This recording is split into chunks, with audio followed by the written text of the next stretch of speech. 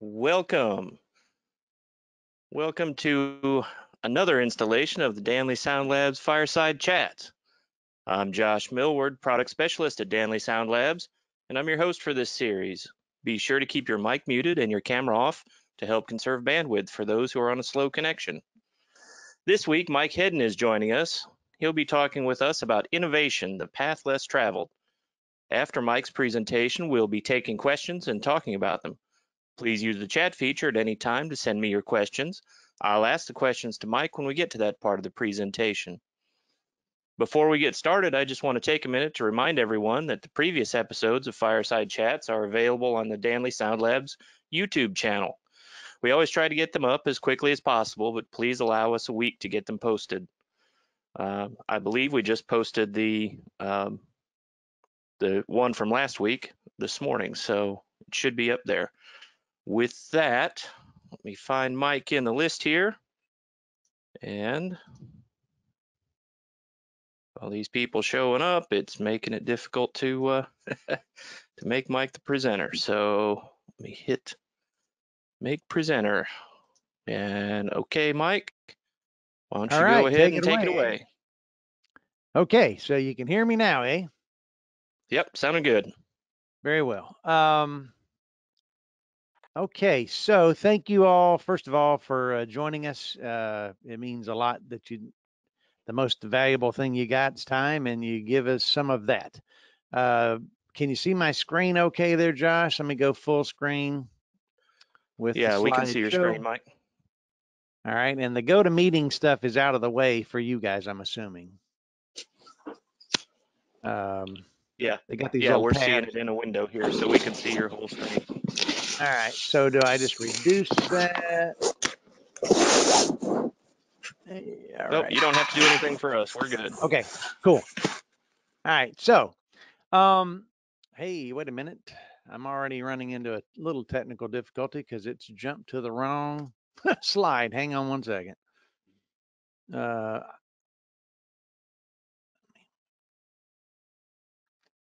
right, you're seeing the entire presentation. Start at the beginning. When we were talking about what as a topic, I came up with a little walk down memory lane of the Danley Zoo. I usually come up with the goofy names of the products. Sometimes they're meant to be internal, and then they turn out to be the product name that sticks.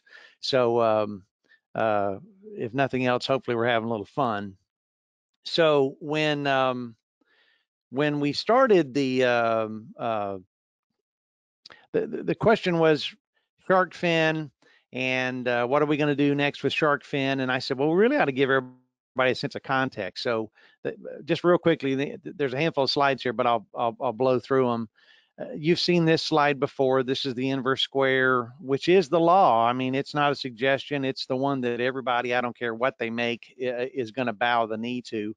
And it's something that we encounter every time we try to do audio over anything. So here's, a simple, you've seen this in the past presentation. Here's a simple 30-foot high low Q device, and you have a 12 dB reduction to the 160-foot path versus the 40-foot path. Here's the synergy horn, equal loudness balloon, aiming the zero axis to the back wall. This is nothing new to any good Synodcon. And this is where we get the concept of throwing the top half of the horn away.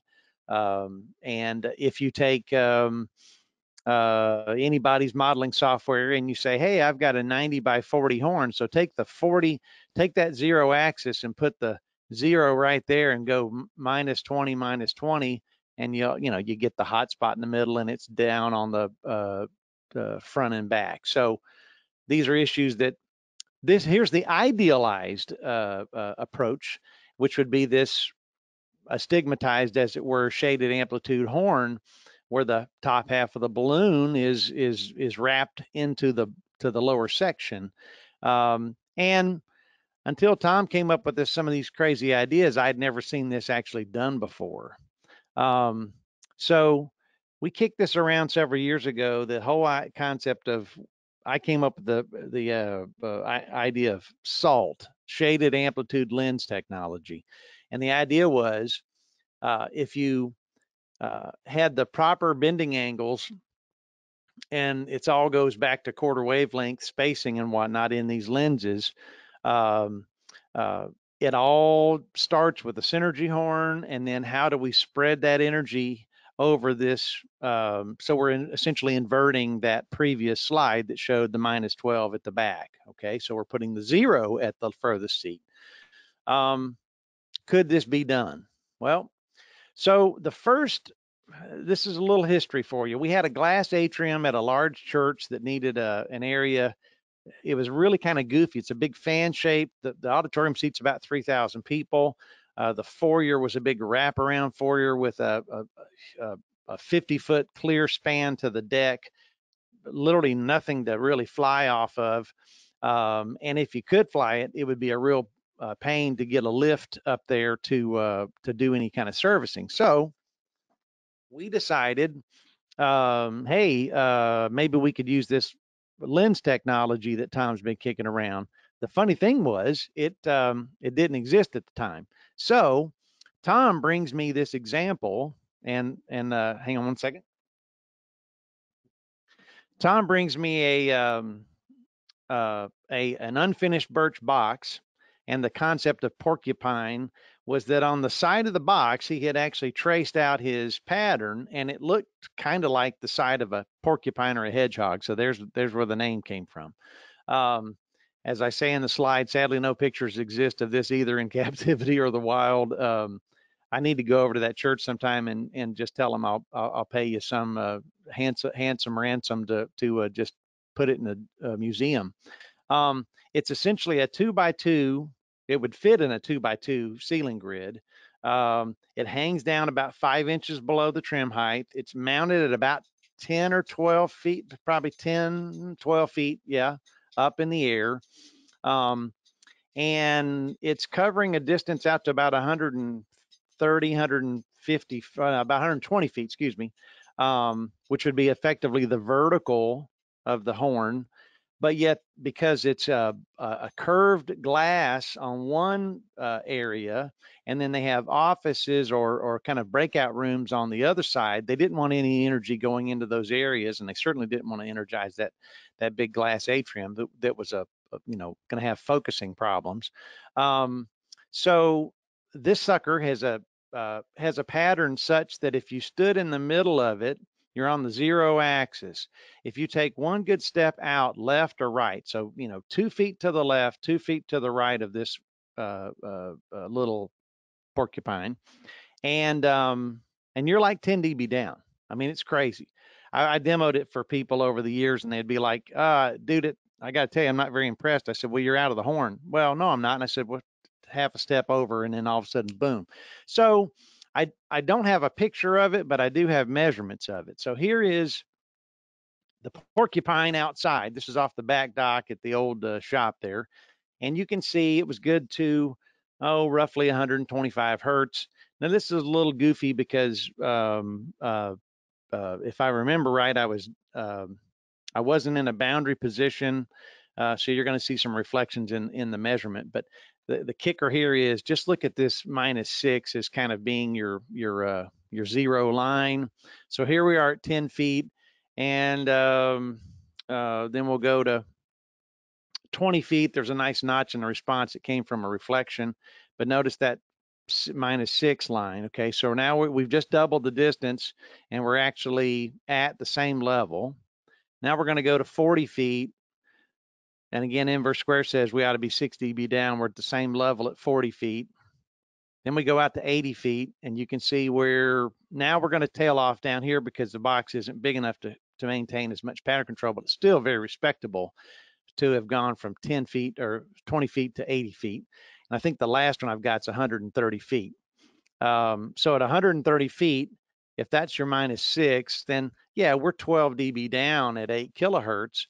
But down in here, it's kind of amazing for this 2x2 ceiling speaker. And then you also see the beauty of the synergy horn, how it uniformly is rolling off, not just losing pattern at some HF. So that was the first one. And here's just a comparison between 20 versus 80. So it make it easy on you if you're looking at that upper area. Take that notch out of the response, which was a reflection. Like I said, there's there's that line, and here's that line, and we're going from 20 feet to 80 feet. So it works, right? Well, along came Turner Field, which was the home at that time of the Atlanta Braves. And actually, when I was seeing these pictures the other day, I had a little. It made me a little sad because this was the first major stadium we I think ever did. This was a giant. This was the former Olympic Stadium for 1996, and then they converted it to baseball.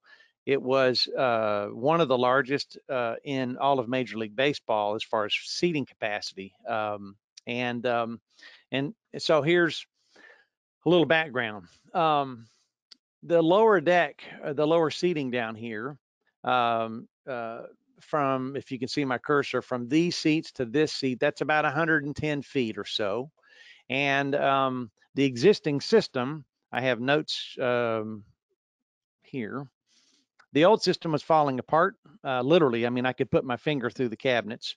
And after removing the old system, the new proposed systems, the specified manufacturer had just shifted all their manufacturing offshore, conveniently for their bottom line, screwing the contractor. And the contractor, in total desperation, because literally the only time they were going to be able to get product was about 2 months after baseball season had started, which for those of you playing at home, that's usually not something that Major League Baseball is going to want to do, is tell you to move all your home games away.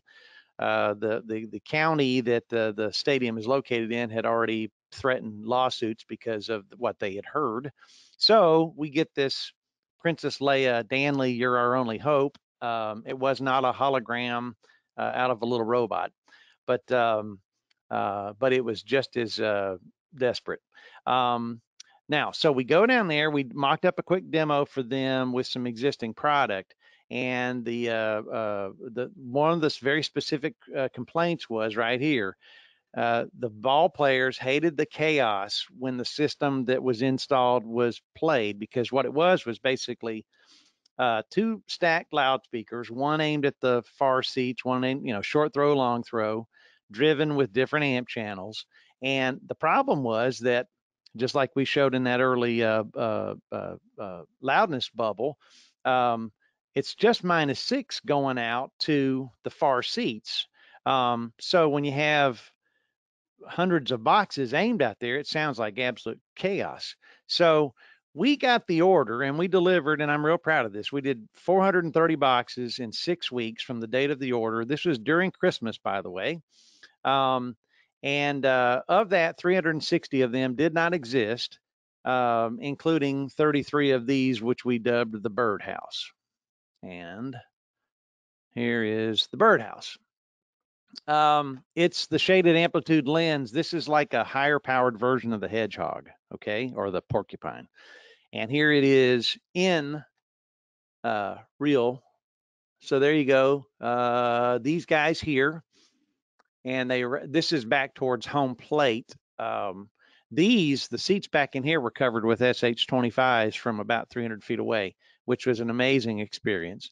And there were 33 of these. Now, when you stood between the pattern of this guy and this guy, you can't see it from this perspective, but it's covering a lot of area. When you stood between the two, you actually got a phantom center channel, like there was another loudspeaker in the middle, which many folks, including some rather noted consultants, when they visited Turner Field, said, "Good Lord, I've never heard anything like this." I actually have a picture of Tom Holman of the THX experience visiting this, and he said, "I'm standing here listening to an empty 50 some odd thousand seat stadium, listening while I'm visiting the CEDIA show, and I'm hearing audio that sounds better than most everything I'm hearing at the CEDIA show." So we were real proud of that, but it's 110 feet. Now, SALT, the shaded amplitude lens technology, applies even coverage from the top to the bottom. And here is a little more close up. We color matched the green ones. We kicked around the idea of making these tomahawks, Of course, after we called it the birdhouse, we immediately got told by Fulton County, who's the owner, the government, the county, that they don't want pigeons anywhere around, so they didn't like our reference to a birdhouse. The chaos that the ball players complained about with the previous system, which honestly is what everybody to this day, if you're using somebody's constant directivity horn and you take a long throw, quote unquote, box up here and a one below it, and you aim that 0 axis out there, you're going to spray all kinds of energy out into the field. When you took a step off of this from the onto the playing field, when you got off the warning track, which is the dirt area, when you got onto the actual playing field, you were 10 dB down versus the last seat. So the players actually did not even hardly hear the system. It was remarkable. So we've gone from a porcupine hedgehog to a birdhouse. Then we get to the next thing was Genesis horn, which also used the shaded amplitude lens technology. And I'll blow through these real quick. This is a 3-wide cluster. It's not an animal. It's the next thing in the evolution, as it were, of what we were doing.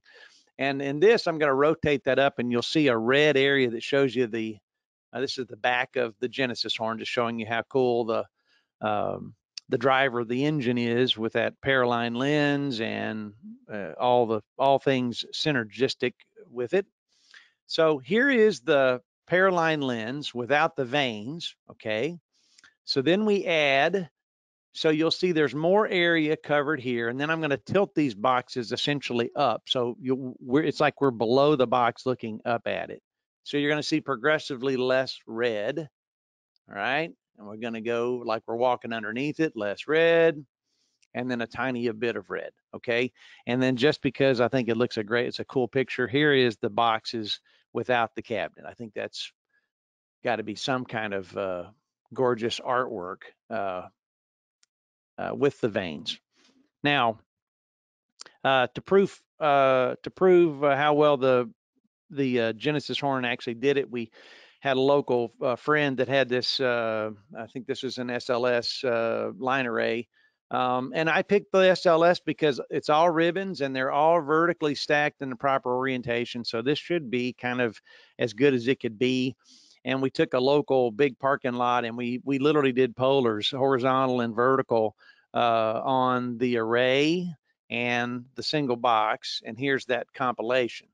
So this, we went from 30 feet to 150 feet, and you'll see on axis, this is the loudspeaker, this is the 8 line arrays, and this is 10 dB per division, okay?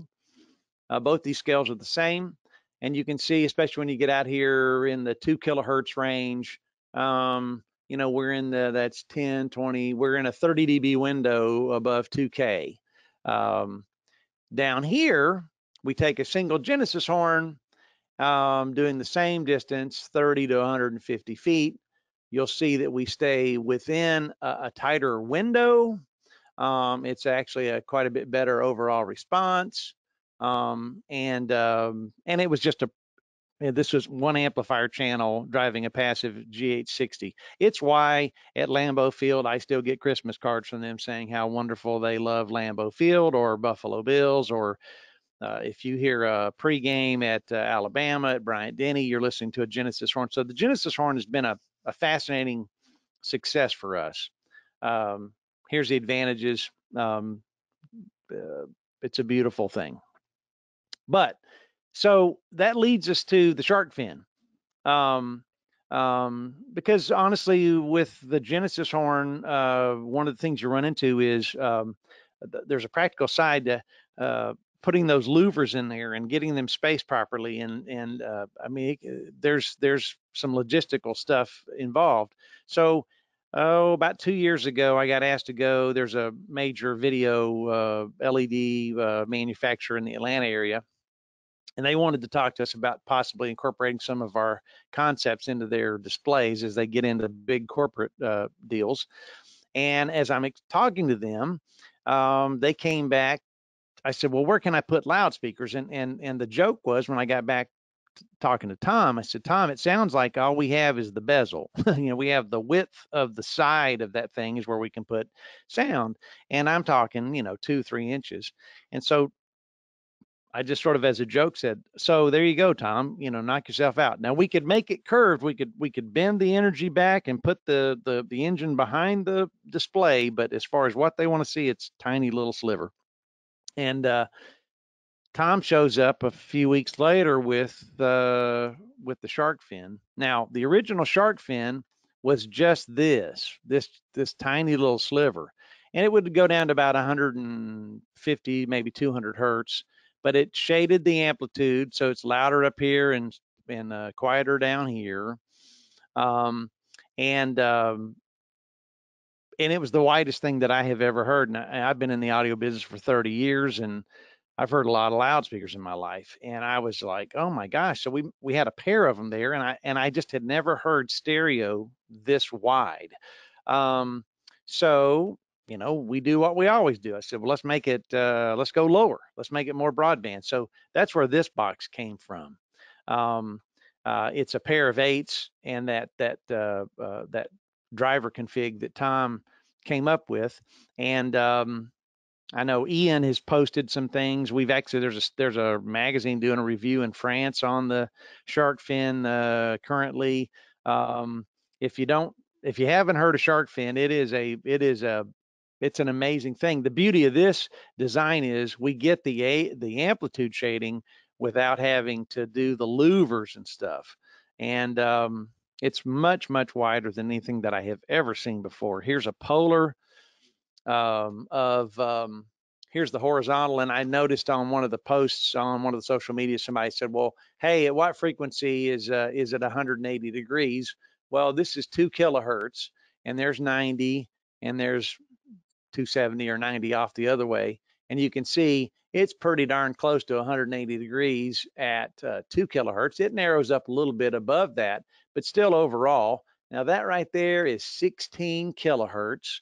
So for those of you that are paying attention, indeed, it's a little beamy, but good Lord, that's at 16 kilohertz. That's a 16, yeah, way up there. Some of y'all can't even hear that. Also, it shows the down tilt. When it was measured with the basically you can see the amplitude shading in the vertical. It's a remarkable loudspeaker, and it still has quite a bit of forward directivity. And there will be more versions. Kyle Marriott had mentioned the idea of having a Jericho horn with some type of shark, which we would call the megalodon, I guess, and then we could have the great white, and we could have the hammerhead, and whatever. But the fact is, yeah, we can do that, and we will do that. Oops,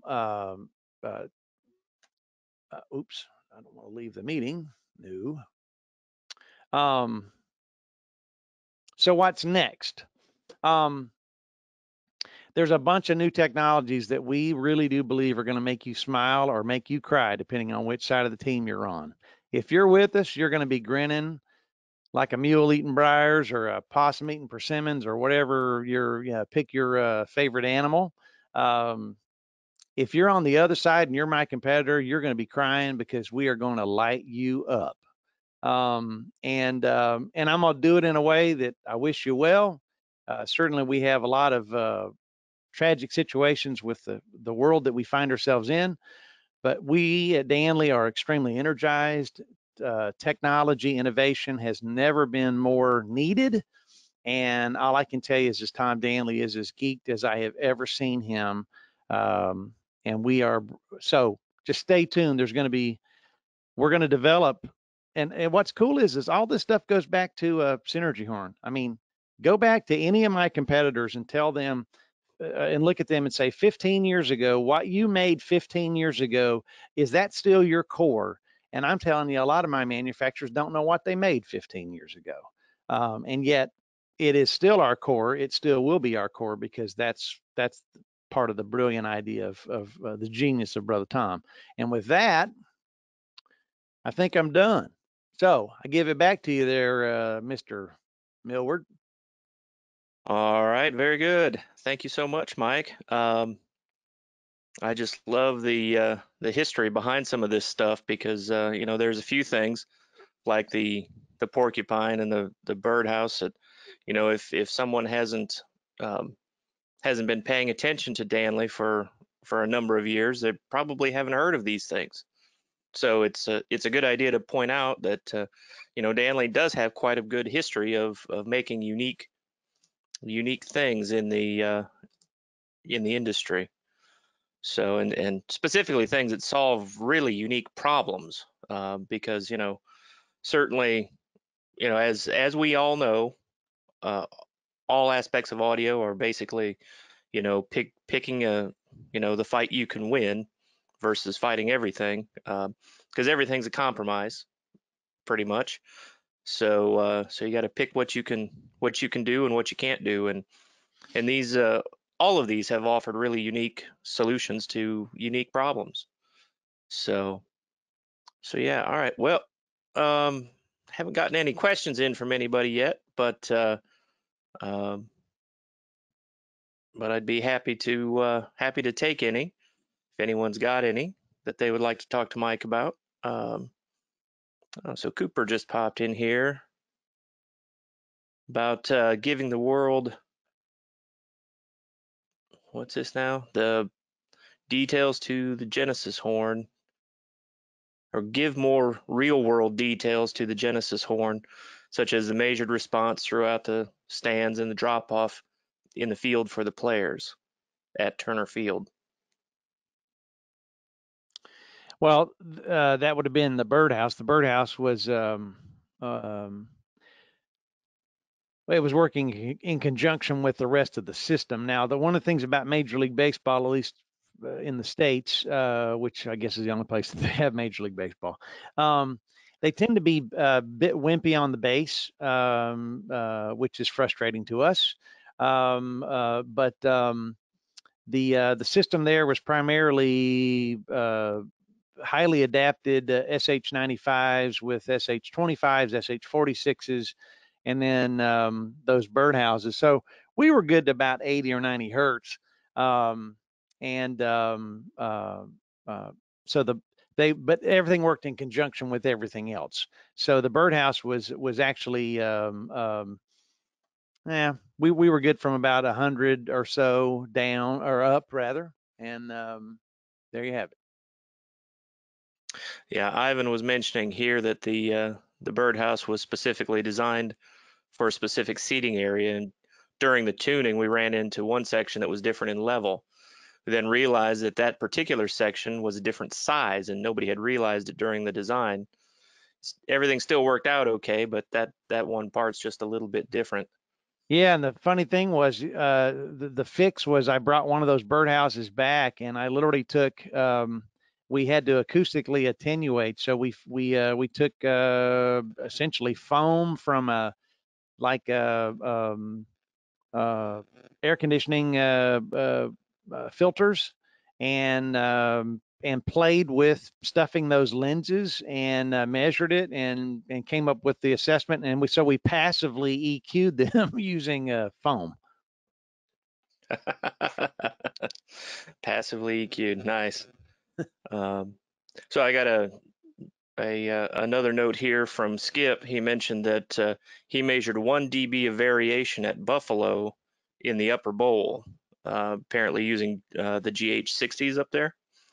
And oddly, it was 1 dB hotter at the seat closest to the balcony rather than at the top. I assume, I'm not totally familiar with that, but I assume that the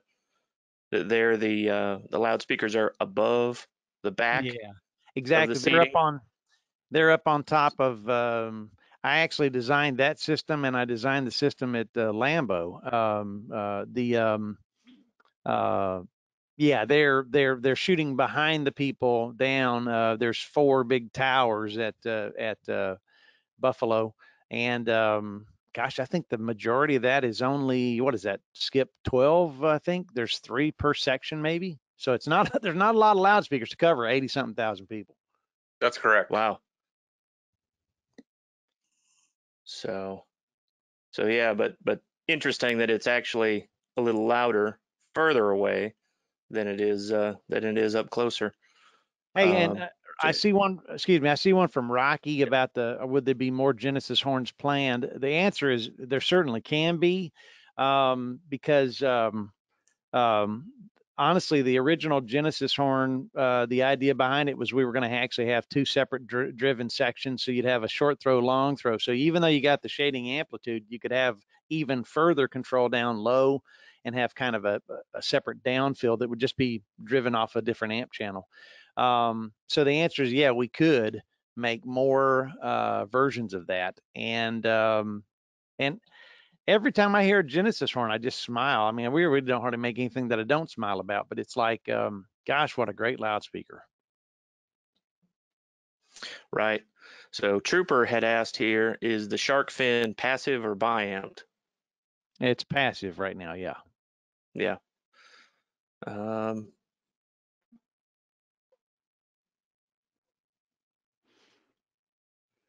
So there's a question here about ceiling speakers from Scott. He says that ceiling speaker or that ceiling style speaker in the church sounds really interesting. Are there any plans to expand on that on that for things like corporate boardrooms and meeting rooms? Absolutely. Yeah, absolutely. And maybe for the few that saw it, but we made a thing that this was about 3-4 years ago at Vegas. We did looked a bit like a witch's hat, although most people couldn't see it because it was above the ceiling tile.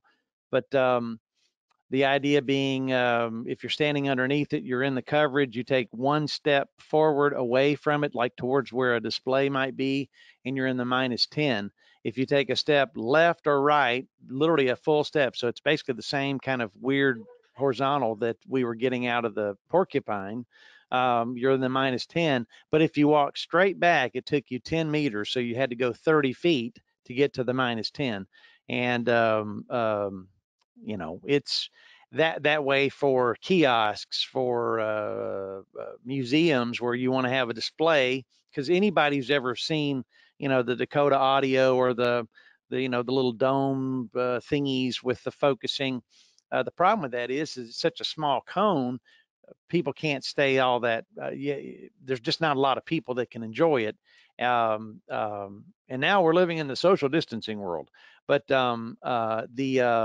this would allow us to cover a greater area and still maintain massive amounts of pattern control. So short answer is, yeah, Scott, we are going to do more with that.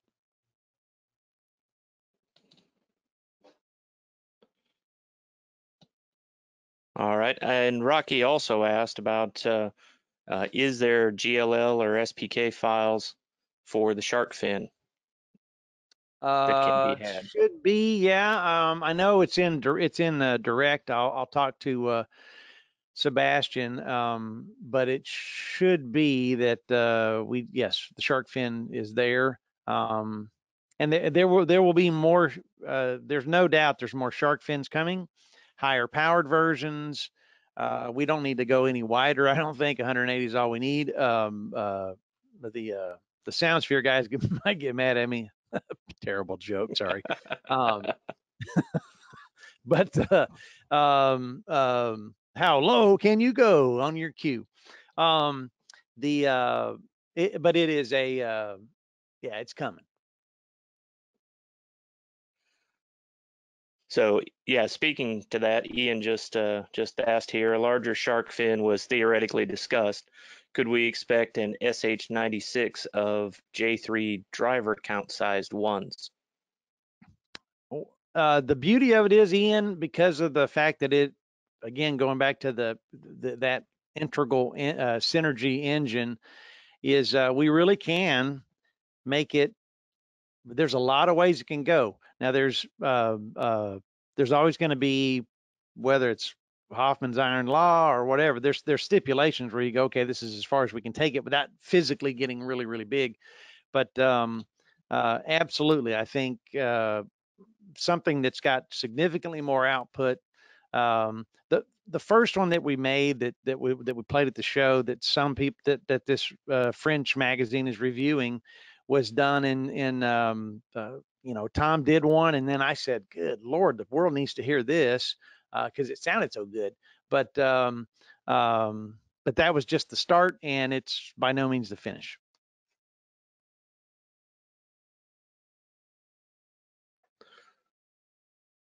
So yeah, even Ian just mentioned even SPL with no DSP would be a huge game changer. Totally understand. Yeah, because so many of the line array solutions that are typically promoted in those situations have just a ton of DSP. So yeah, and I see Rocky's question about the immersive audio. The short answer is yes. One of the question is, have we done any immersive type systems a la Lisa Soundscape, the stuff that L Acoustics or DMB? You could also throw what Myers has done with the LCS product, the VRAS and whatnot, and the Matrix 3 engine. I've owned a Matrix 3 for about 25 years, so to say that I have an appreciation for immersive audio is an understatement.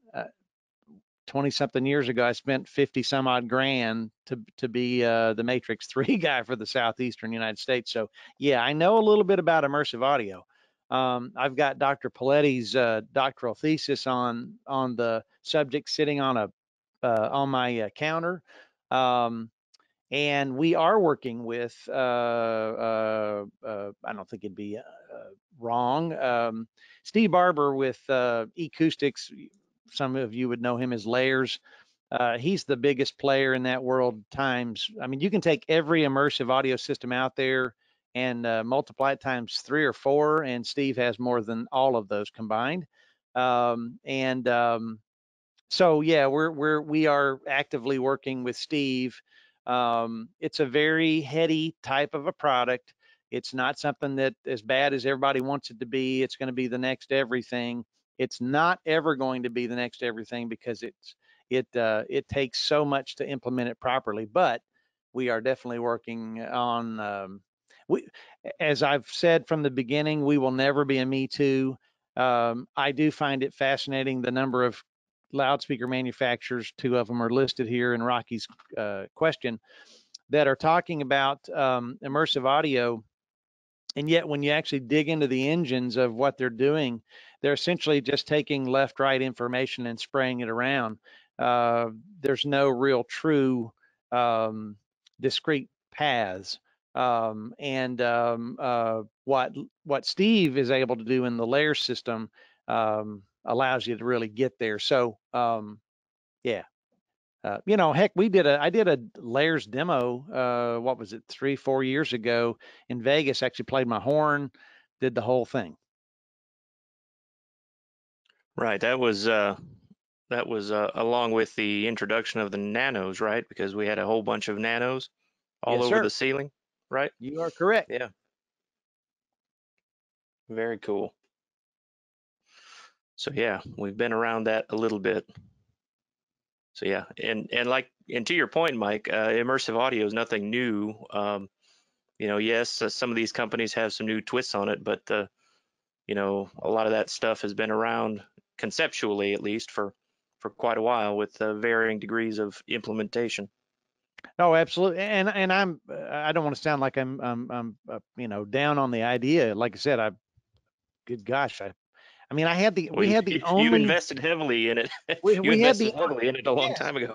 I mean, literally, when I called Steve Elliston to tell him that, hey, dude, I figured out how to get us a ceiling speaker for the VRAS rig, and literally the day I called him to tell him that, he told me sort of sheepishly, he said, well, it looks like Meyer's going to acquire us, and I was like, oh, great, well, good for you, I mean, because we had been fighting to come up with something that was well-behaved low Q that had forward directivity. And yeah, so I really believe in it. And I love being able to make people localize. I just think that it's fascinating that so far the some of the attempts are using things that have got such incredible time smear in their essence, and you're trying to get people to have this immersive audio experience in this massive smear. So you bring something that truly has an accurate phase signature, you will put them in another realm.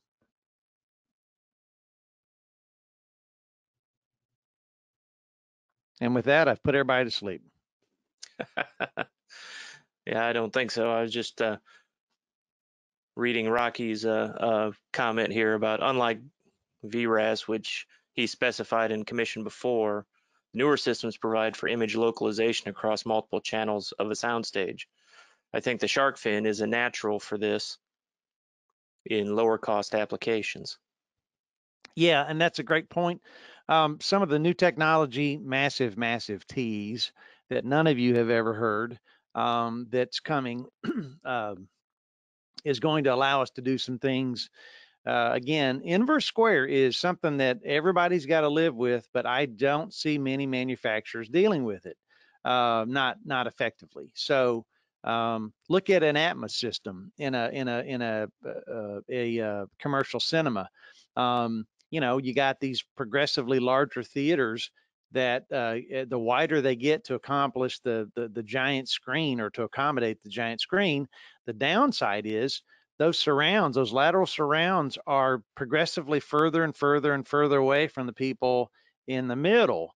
Now you can say, oh yeah, but you know, you don't know what you're talking about. They got 100 channels in the Atmos. Well, maybe they got stuff overhead, but the lateral cues that you have to get proper localization, those boundaries are still the long way away from you. So the way you solve part of that issue is it's through shade the amplitude, so that the person sitting right at the loudspeaker is in the -10, but the person who's out there, you know, 75 feet away is in the 0. And I just showed you a slide that shows we've already done it with a 2x2.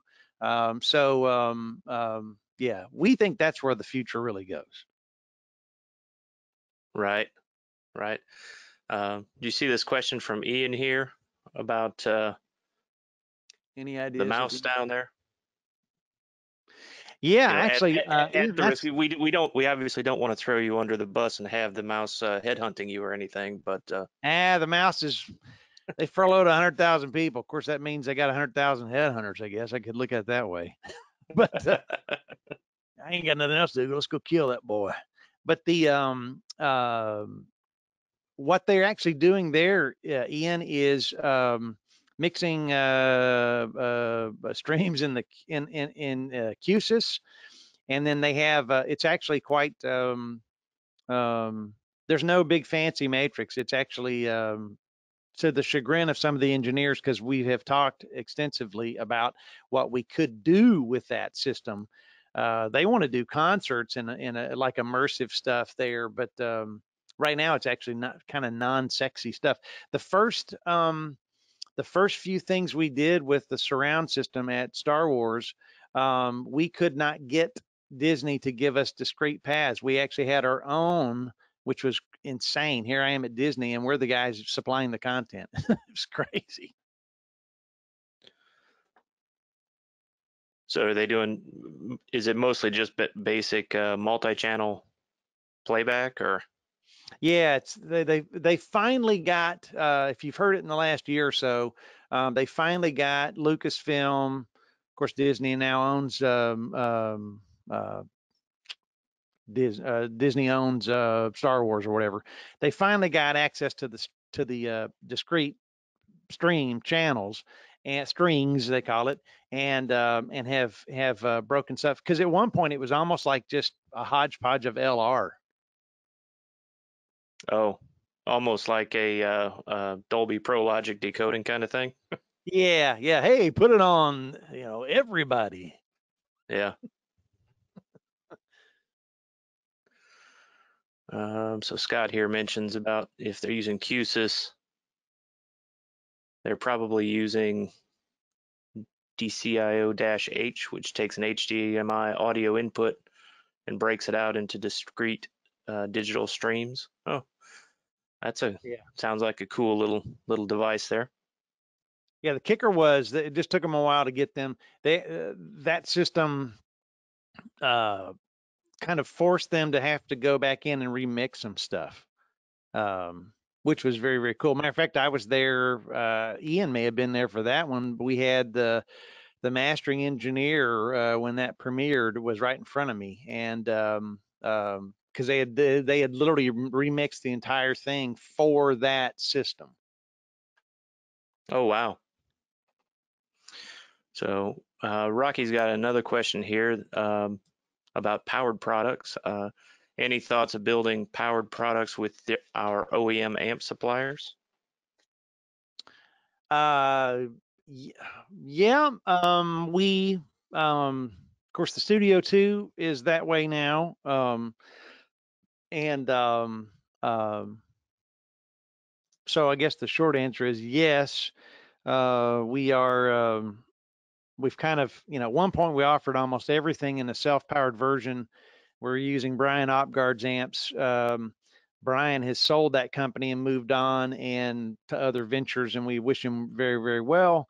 But we do have we've got another technical breakthrough that is going to, that we will have to incorporate.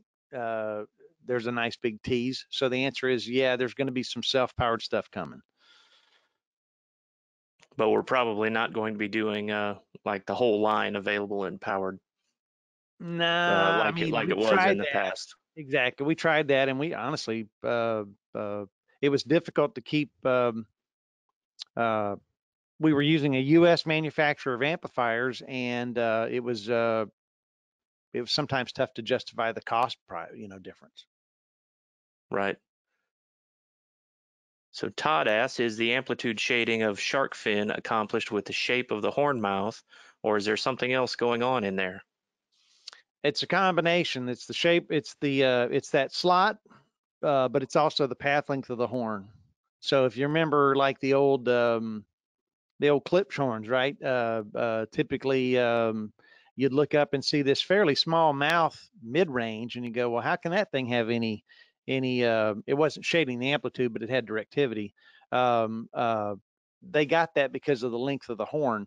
So this is a combination of the path length that's wrapping inside of the box that you don't see, as well as that slot that we essentially distribute the energy through. All right. Good deal.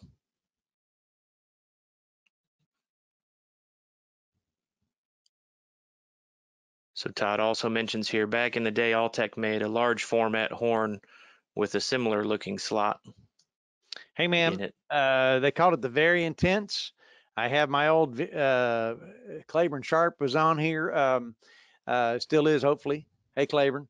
I've got my slide rule. For those of you that are too young to know, that was a calculator that was made out of cardboard.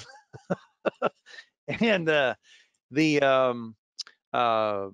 difference is, first of all, as someone wisely said years ago, I don't know if it's Don Davis or Dick Heiser or whatever, but the ancients keep just stealing our discoveries, or if we're standing tall, it's because we're standing on the shoulders of giants. Ecclesiastes says there's nothing new under the sun. So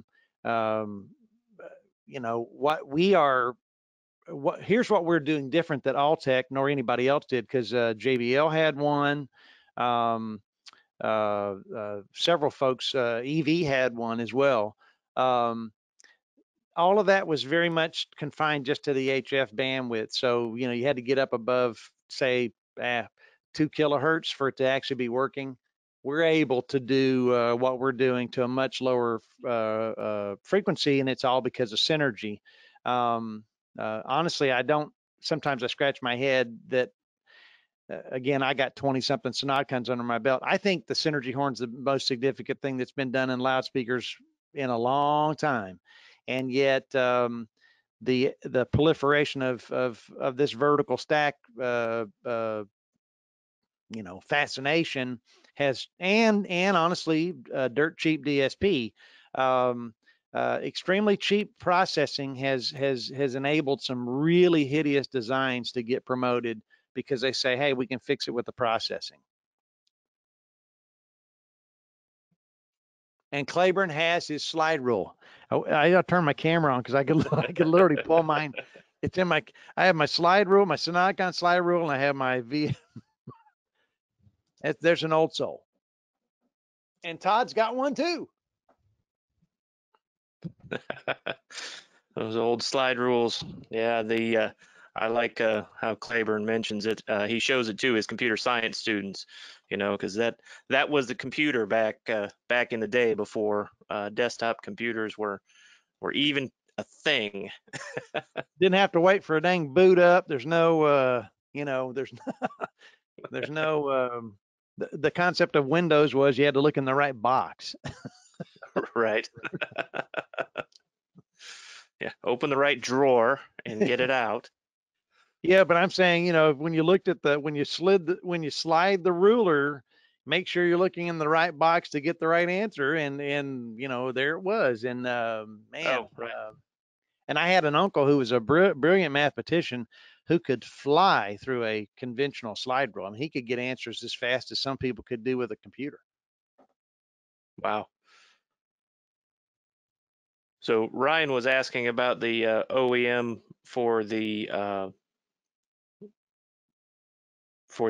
amplifier that's in the Studio 2. If That you want to is, talk about that for a minute, because I know, there's some other unique things that people will get to see in the future from yep, that whole thing, but it's a little bit of a departure from what we've done in the past. that's right. I can say without getting into the specifics of the specific OEM.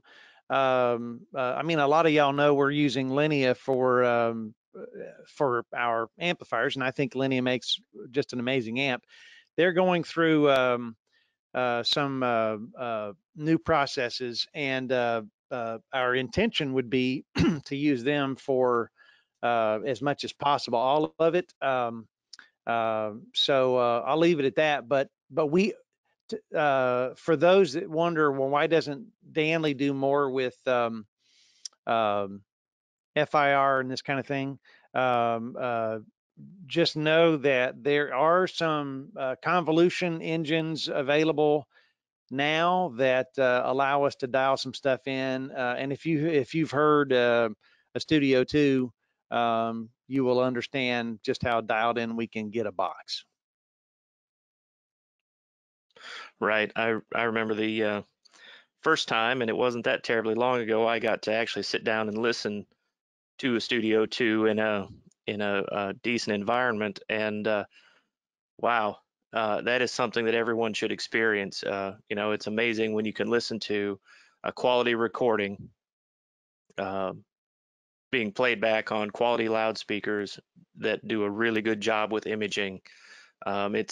It blows me away every single time, and that's just one of those things that is so difficult to find these days because in the consumer industry, it seems everything's driven so strongly by price that everything's as inexpensive as it can possibly be.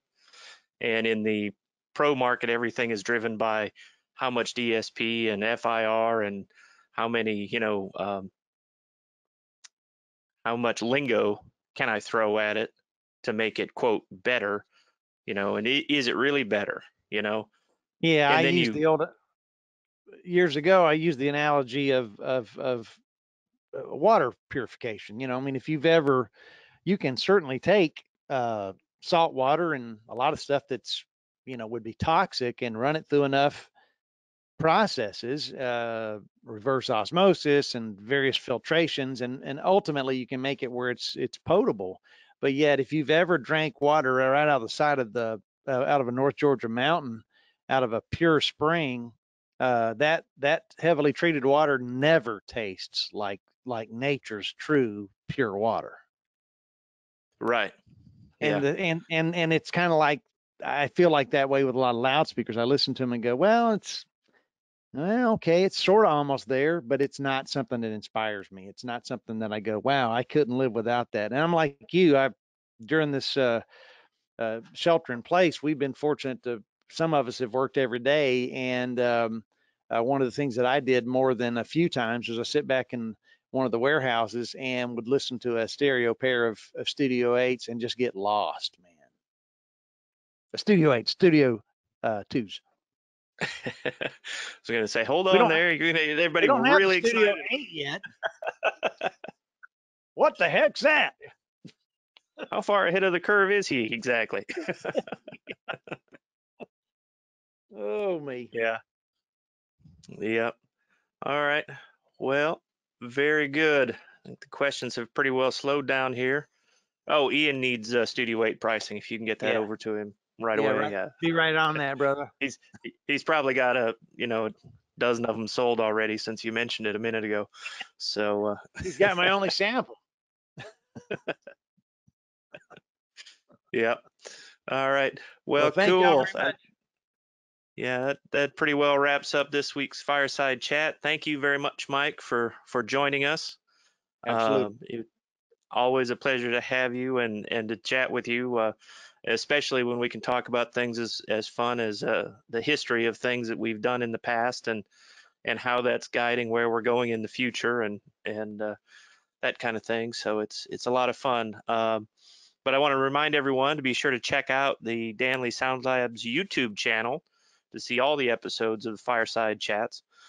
We try to get them up, as quick as we can, but they're usually about a week behind because it takes time. Everybody's got a limited amount of that. So we try to get them up. But thank you, everyone. We appreciate you coming, and we'll talk to you again. Thanks, Josh. See you, buddy. All right. See you.